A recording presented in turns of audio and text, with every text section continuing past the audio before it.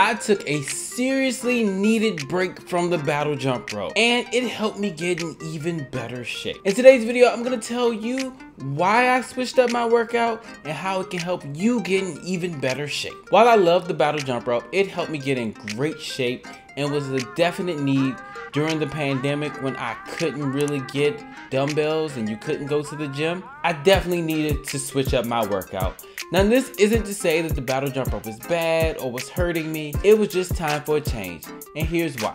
I really wanted to put on muscle. And one thing I'll always tell you, jump ropes aren't made for you to get more muscle. It isn't necessarily made for you to get stronger. It's made to get you some lean muscle. And even the battle jump rope at 6 pounds or 9 pounds or 3 pounds isn't going to help you bulk up. So I definitely tried to focus more on bulking up this go around, just to get ready for the summer. Now it's time to get back lean, so it's time to pick back up the battle jump rope. I also wanted to prevent overuse injuries. There's a reason why you get hurt when you put your body through the same motions over and over again. It's called a repetitive strain injury. This type of injury often occurs when doing lots of repetitive motions such as running, hitting a tennis ball, jumping rope, or performing the same swim stroke.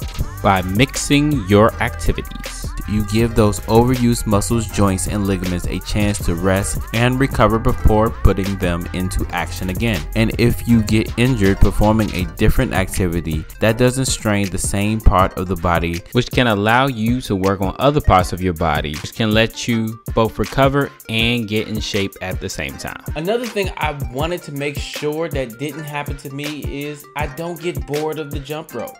I know there's always new tricks to do and new things to do, but I want to switch it up and get back excited about working out. You want to just do something new. You want to try the speed rope maybe. Maybe you want to try to do a little tricks and get a beaded jump rope. Lift some weights, bulk up. I just didn't want to get bored of working out, so I had to switch it up from using the battle jump rope because it really didn't help out with my current goal. If the battle jump rope isn't helping you with that current goal, you shouldn't use it. You have a goal of bulking up, the battle jump rope isn't for you. If you have the goal of getting more lean, the battle jump rope is perfect for you. One way to get in shape is to never be bored of your workout. It's to switch it up in case your brain starts to get bored of this workout. Now, you don't want to do this every day, but you do want to switch it up every now and again just to make sure you're not bored of your workout. And this will help you want to do it all the time. While I love using the battle jump rope, it's a really fun workout, I did want to make sure that I didn't plateau. When you do the same activity all the time, your body gets used to it and becomes very efficient at doing that workout. Eventually, that adaptation will mean that you will burn fewer calories even when you're doing the same amount of exercise. I wanted to challenge my body in a new way that it's not used to. My body will have to get used to working harder as it adjusts to new activity, which means I'll burn more calories when I work out. Another reason was I live on the East Coast and it's cold outside, and perhaps I don't want to go out in 20 degrees and jump rope, and using it inside isn't always the greatest thing with the battle jump rope.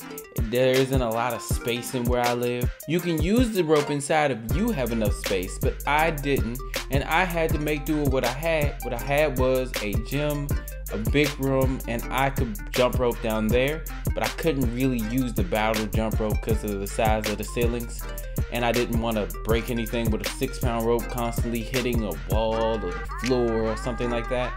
I had to make sure I set it up and made it feasible for me. If it isn't feasible for you at that time, don't use the rope.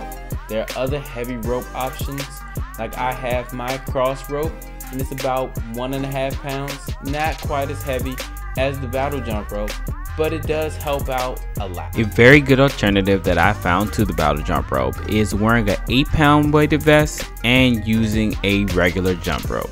It's a little different than using a weighted jump rope, but it is a fun alternative that you can do inside easily. Check the link below if you want to know more about this alternative. Now I am back in battle jump rope mode. It's about to be summertime and it's time to get lean, get my abs right, and get beach ready. And if you're trying to get beach ready right now, check out this video right here. I'm sure it'll help you. And as always, just start. We're about being perfect later. Peace.